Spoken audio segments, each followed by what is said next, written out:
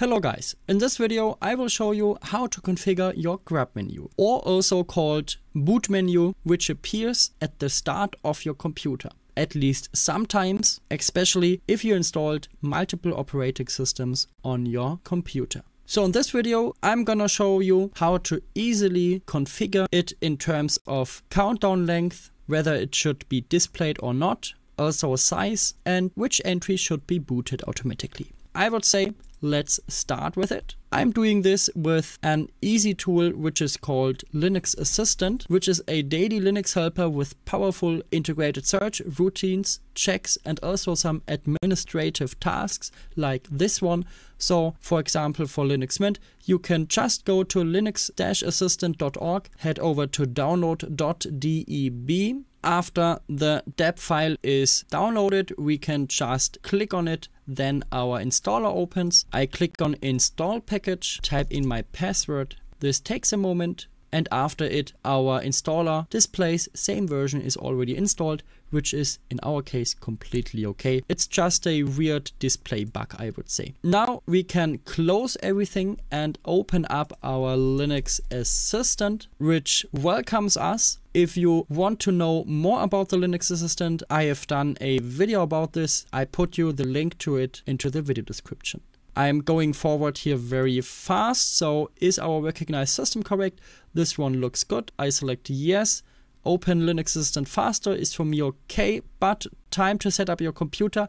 I am skipping the initial setup just to get forward really fast that we can get to our GRUB configuration. Here, after our help page was displayed, we come to a search. In here, I can search for GRUB configuration. Please have a note that this is only available in the newest version. If you have installed the Flatpak at the moment, this doesn't have this functionality. So make sure you have a version 0.5.2 or higher. You can just search for version and see the version of Linux Assistant. I'm going in with the GRUB configuration in here. I'm selecting this one, and here we now have our configuration.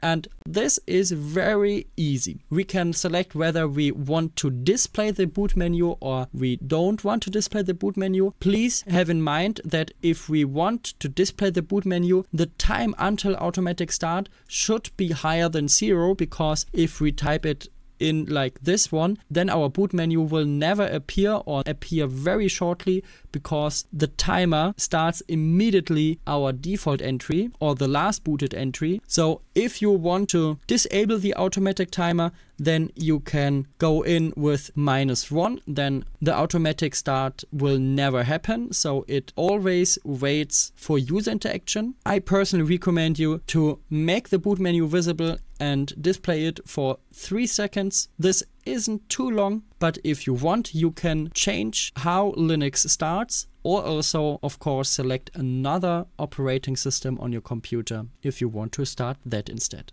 You can also enable a large font. This is very helpful if you have, for example, a 4K monitor, and also start the last booted entry. Then the GRUB menu reminds which entry you have booted the last time as the default boot entry until you boot another boot entry. Then this one is the new default one. So I personally recommend you a setting like this one, or if you want to get a bit faster to business, then I recommend you the automatic start in 1 second. And if you don't want to see the black-white text, you can also hide the boot menu. Then you can press the right shift key or the escape key to get the boot menu visible again for that particular start. So my personal recommendation is enable the boot menu and set it to 3 seconds. Then you have done everything right. If you want it fast and clean, then go with these settings.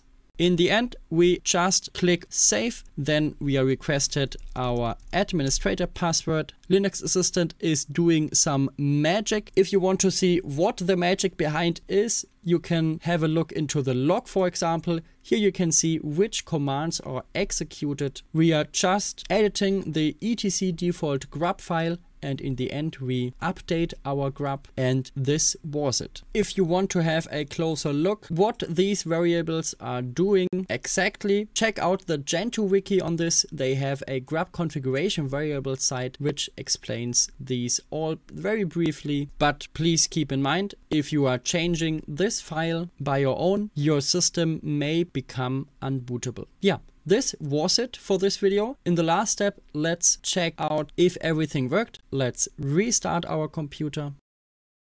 And here we see a countdown with 3 seconds. I cancel it by typing in, for example, the arrow down key. Then the automatic countdown is cancelled. And here we can see, yeah, our boot menu is just looking fine. And I can boot the entry which I want. In this case, it's very easy. I want Linux Mint. Just a small hint. If you have problems with your actual kernel situation and your system won't boot at the time, head over to Advanced Options and try the 3rd or 4th entry. This is an older kernel version. So if you have something like driver problems, just try these out, but we can also get back with escape and boot our default entry, which is in our case Linux Mint. That was it for this video. If you want to know how to create an encrypted partition afterwards in your Linux Mint installation, for example, click on the displayed video in the end card. If you found this video helpful, please leave a like and subscribe to this YouTube channel, and see you in the next one.